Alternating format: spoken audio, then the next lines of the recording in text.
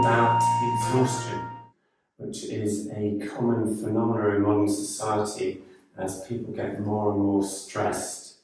And when we get stressed, we leak energy. The energy does not flow through us freely. If you imagine tension across your shoulders, which is a favourite place to hold it, it doesn't allow the conductance of energy, it stops it. And what we need is for the energy to flow through the body, particularly down through the body into our feet, so that the energy goes down, it's refracted and rebounded up into the body from the earth. So you're actually sat on a huge battery pack, and when we relax and flow with life, we access that energy source, as well as the energy source above us in the heavens and the air. So exhaustion is a common operating pattern, behavioural pattern, that's linked to us not honouring boundaries and not realising our potential.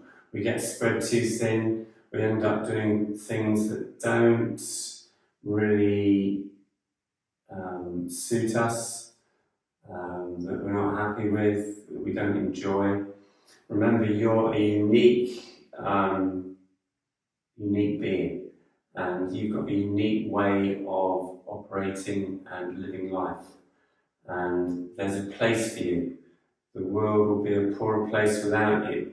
But to get into that flow, which is fully supported, you need to have the drive and determination to set boundaries to operate within. And that determination and willpower will help you to access your heart and your true nature.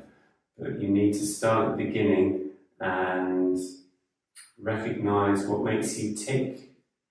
And if you don't know what makes you tick, if you have a regular practice that helps you to relax, which then helps you be more intuitive because you're connected into the earth and the flow of life, the flow of nature, you'll understand where your strengths and weaknesses are, and you'll gravitate to what you need to be doing here in this particular incarnation or lifetime.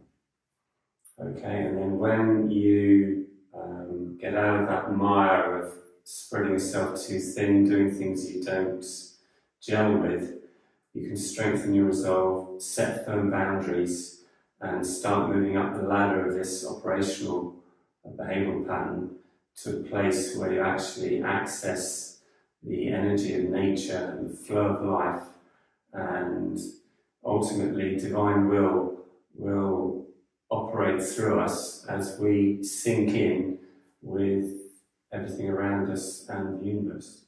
Don't forget to subscribe, press the like button, and support the channel if you want to hear more tips